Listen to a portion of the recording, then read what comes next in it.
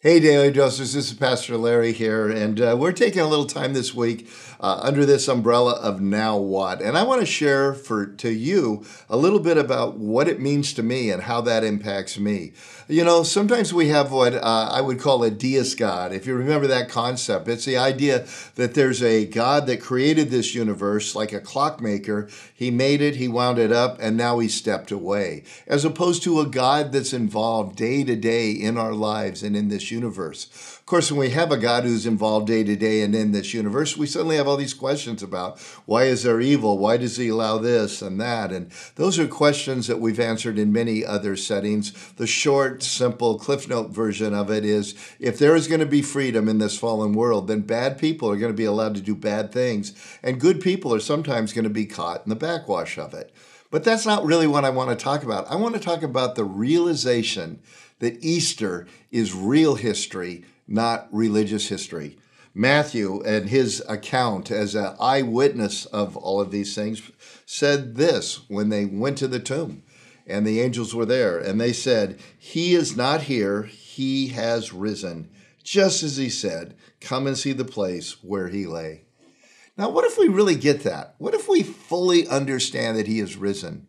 Well, it might not sound hyper spiritual, but I want to tell you, for me, there are a ton of times where that changes the way I behave and what I do, because it's one thing for me to know what God wants me to do. It's another thing for me to have the Holy Spirit from the inside out prompting me to do the right thing, but still tempted by that over there. But it's a whole nother thing when I realize that I have a living Lord who knows and watches everything I ever do. You know, once in a while I'm in a setting and somebody will realize I'm a pastor and maybe they just swore or whatever it would be. And then they'll turn around and they'll go, "Oh, I'm sorry, I forgot," as if my presence is supposed to change their language. And I'm thinking, why in the world are you worried about my presence? Like, do you realize God is actually hearing what you're saying right now? Do you realize God is actually watching what you're doing right now? Do you realize God is aware of what's going on in your brain?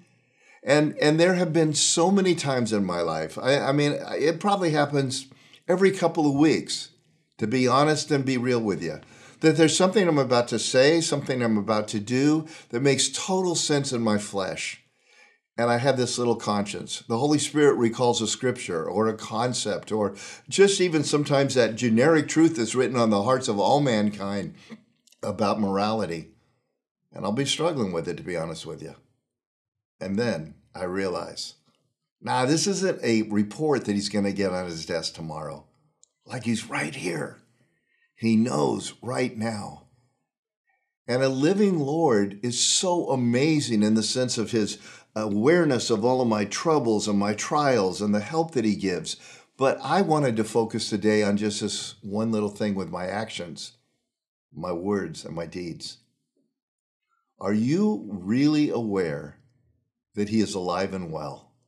Not that he arose, but that he is living. I think that changes everything.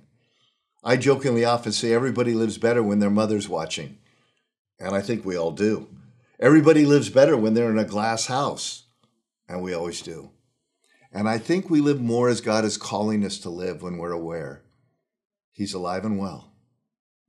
Yeah, he knows, he sees, and he hears. Are you living like that?